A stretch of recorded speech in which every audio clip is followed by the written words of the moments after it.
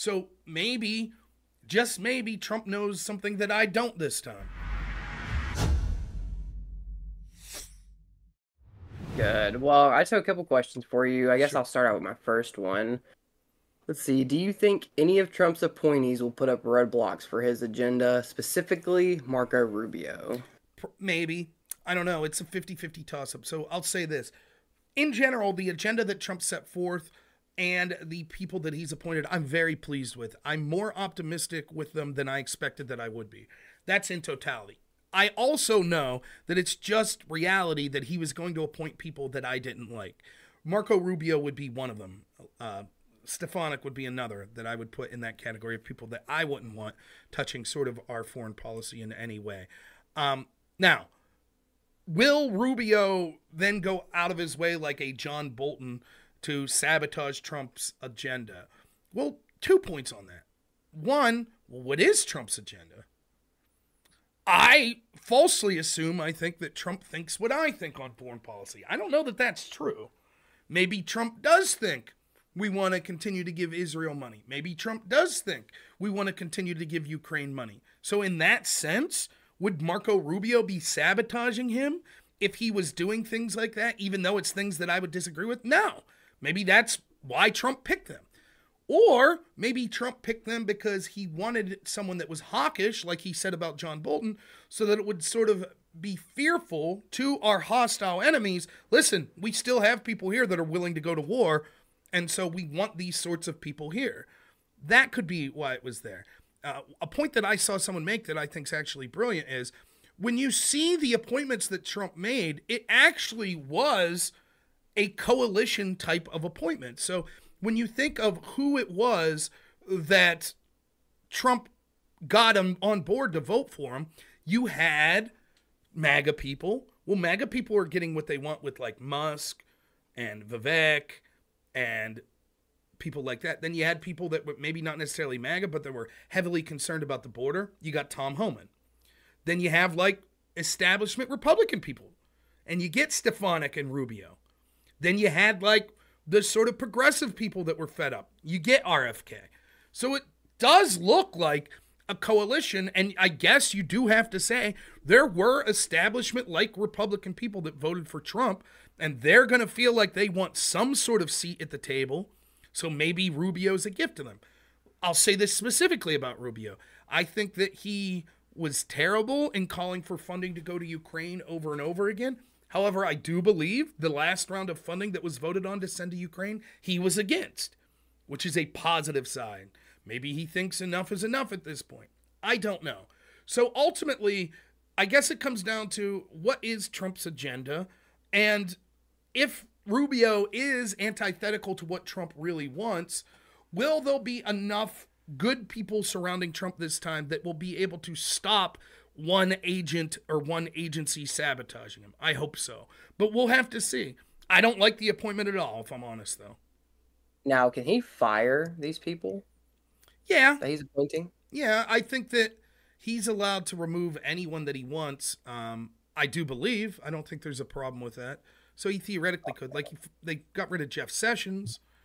They got rid of other people, so I think he would be allowed to do that. So we'll see what happens there, but I don't know. Like again, I'm not.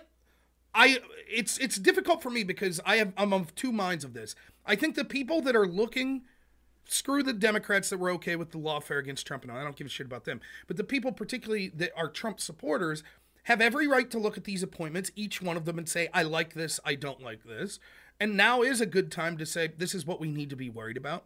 But then I also see it going way overboard.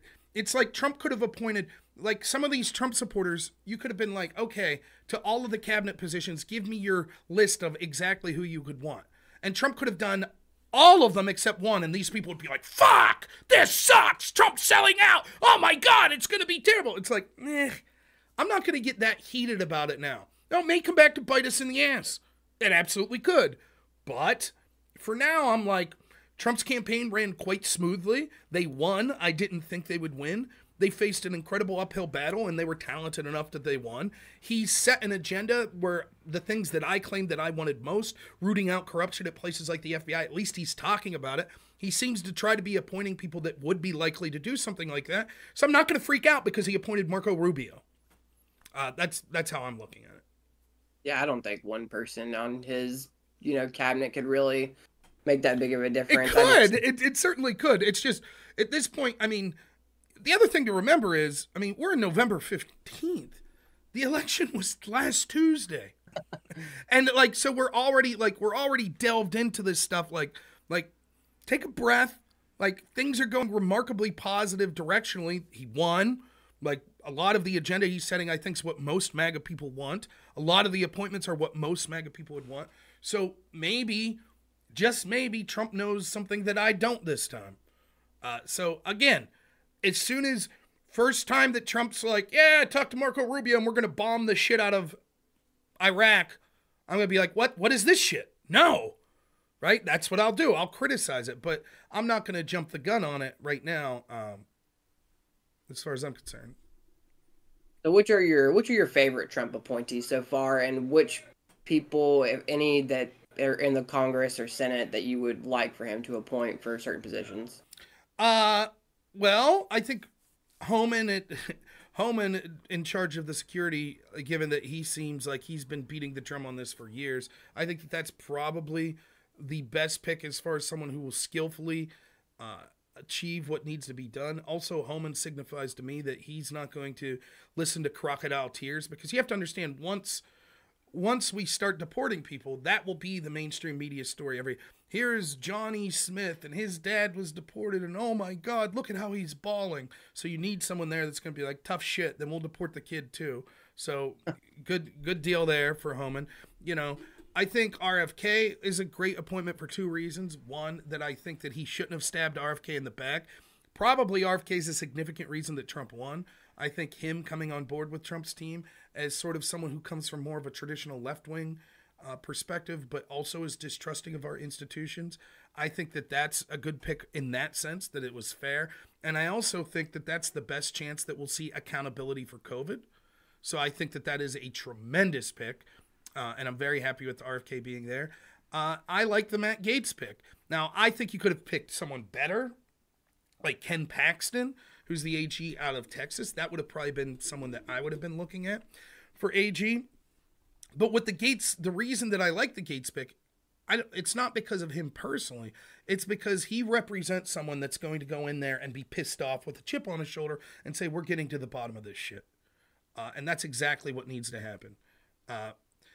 Marcus Uno says, reasoning, loyalty, that's how MAGA operates. Yep, absolutely. Let me be quite clear. Marcus Uno, I would have accepted Donald Trump appointing people that had no fucking clue about any of these agencies that were loyal to him, rather than anyone who had any base knowledge that there was a question of loyalty. Yep, 100%. Yep, that's absolutely you nailed it, Marcus Uno. Wow, you're so smart. And you think that that's a negative? When we saw the first administration of Trump, he was constantly sabotaged by people within his own party and his own cabinet over and over and over. Constant leaks, constant working with agencies like the FBI to investigate him, including illegally spying on his team. Over and over and over, to the point where his own generals lied to him when he tried to withdraw troops from Syria. Yep, so the number one criteria absolutely needs to be, I want people I could trust. Now, no one had a problem when Joe Biden did that, or when Barack Obama did that, when he had his wingman Eric Holder appointed to his AG. No one gave a shit that loyalty was the number one thing that he was looking for. So I don't give a fuck what someone like you says, Marcus Uno. Yep, absolutely 100%. Yep, that's what he should have, people loyal to him. He could have appointed Elon Musk or RFK to Attorney General, and you would say, what qualifications do they have to be Attorney General? Well, they're loyal. Good enough for me. Yep, that's better than what he did the first time, so absolutely fine with that. When you're going against such a powerful institution as these establishment institutions that are deep state, that are so corrupt that they've already showed that they'll be willing to break the law to go after you in any way, shape, or form, yep, you absolutely need people that are loyal to you. Great. Do we answer that question, Marcus Uno? Good deal. So, so yeah, there are other, I don't have the list in front of me. That's just off the top of my head of the cabinet picks that I like.